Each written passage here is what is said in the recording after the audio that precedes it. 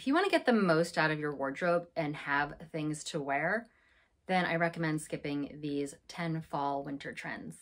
The first trend is cargos. It's a little confusing. Big pockets.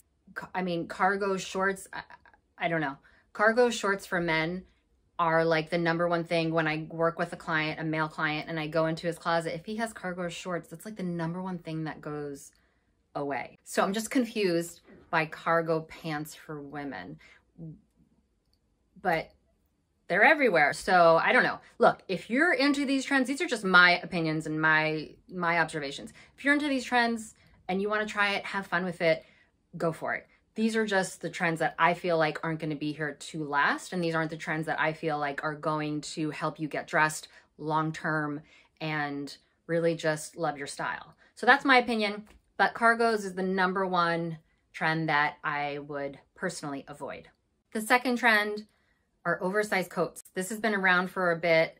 I just feel like oversized coats look like that. They look like oversized coats, especially if you're petite. It just looks like it's swallowing you whole. I don't think they're the most flattering. I don't think they're the most forgiving. I just feel like, you know, it just looks like somebody that is either wearing their husband's or boyfriend's or dad's coat, or they're, you know, feel like they're bigger and they want to hide, so they're wearing something that's too big.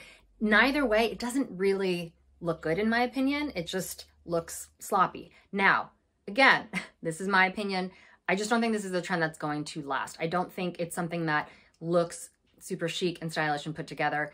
Some people want to play with it. Some people have been able to do it, but I personally, it's not a trend that I'm loving. I love trends, or I love wearing things that are going to help me get dressed easily. I love having things in my closet that I'm going to love for years. So I just don't feel like this is something that is going to be in style for years. The next thing I'm not loving is corset tops.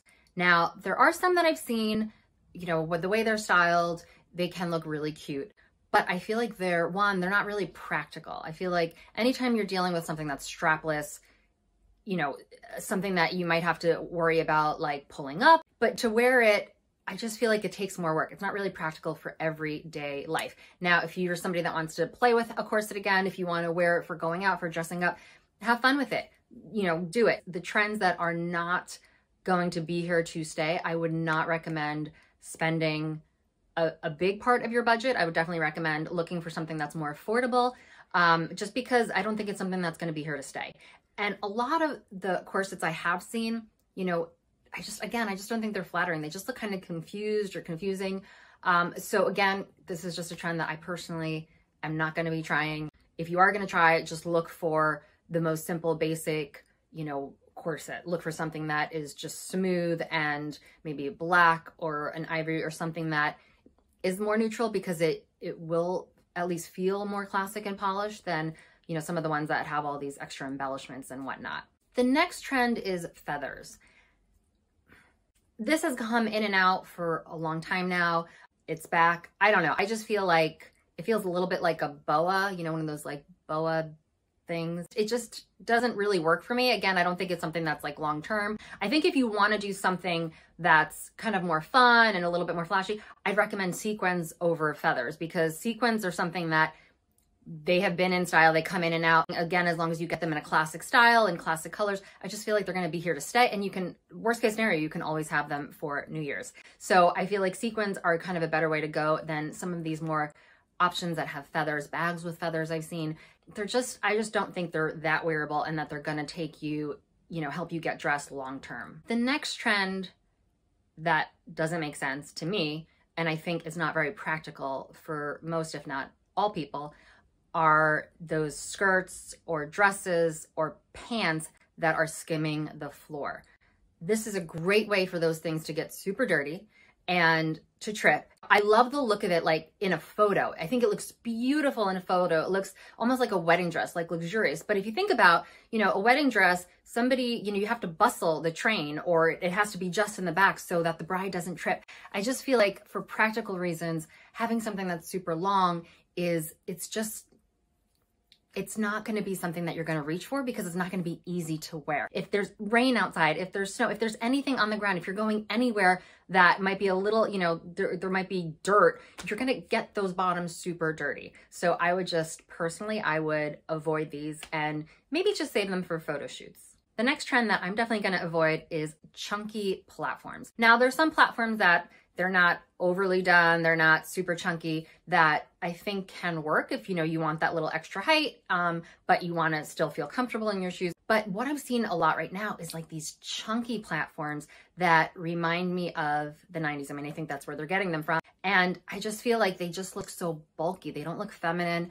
They look super masculine. And if that's your style, and again, you want to try those out, or, you know, you want to wear those feel cool to you, go for it. But I don't think that these are going to be something that, you know, you're going to be able to wear again and again and again for, you know, the next few seasons or years to come. This is something that maybe 20 years from now, it'll come back in style. But I just feel like those chunky platform shoes are not really flattering. The next trend is another one I'm completely confused about. It's huge knitwear. I don't even understand it. I mean, I love the idea of wearing kind of like an oversized sweater with something fitted on the bottom, or an oversized sweater that's long enough that you can wear it like a dress with over the knee boots. Like, I love that idea because it's like balancing opposites. It's, you know, it's having something fitted on the bottom, something oversized on top. But the stuff that's out right now, again, it's not wearable. It looks like you're just wearing a beautiful blanket, like wrapping yourself in this beautiful blanket. I don't think it's practical. I don't think it's realistic. Maybe again, for photos, it's beautiful. It has its place. But for real life, I just don't feel like that huge oversized knit is going to be really flattering and is going to be something that you're going to get a lot of use out of in your wardrobe. The next trend I'm definitely going to avoid is ultra baggy, like super baggy jeans. And they're back. I've seen them a lot on, you know, high school kids. And I think, you know, on a high school kid, ultra baggy jeans with like a little crop top, I mean, that could be cute, like that, depending on their style and depending on, you know, they're playing with that trend. But this is a trend. I wore that trend 20 years ago. So I don't want to do it again. And two, I'm at a place where I think most of you are probably at, where you want to look good. You want to feel like what you wear, like it actually accentuates your best assets and it makes you feel good and confident. And I just feel like anything super oversized, I just feel like is not flattering on most people, if not everyone, in my opinion. So I would definitely personally, and I'm suggesting it also, recommending avoiding those super baggy, ultra baggy pants, jeans. The next fall winter trend that, again, I'm avoiding is square loafers. Now, I hate square shoes anyway. Hate's a really strong word, but I really dislike square shoes or ultra, like super pointy shoes. I just feel like they remind me of Halloween costumes. Square loafers, like they feel like pilgrim shoes, right? Like, and especially some of the square loafers that have the chunky platforms, like those two trends together, ugh, I don't know. I just don't think it's flattering. I don't think they're versatile. I just think they look like a pilgrim shoe, or like I made a shoe out of cardboard and painted it black for a Halloween costume. That might be extreme, but I just think square loafers are not flattering on anyone. And the last trend is statement leather. Now, one of the trends that I do like right now that I talked about in my video for the trends that are wearable for this fall and winter is leather, but I'm talking about statement leather. So leather that's like super, again, oversized, or like, you know, this like bright color, or there has embellishments, or just some other kind of thing making this leather piece a piece of art versus a piece of clothing. It's not going to help you get dressed. It might be beautiful. It might be beautiful for a season. You know, you could probably wear it once or twice if it's something that, you know, you feel drawn to. You probably want to look in some vintage stores if you are going to go this route, as opposed to buying something off the rack.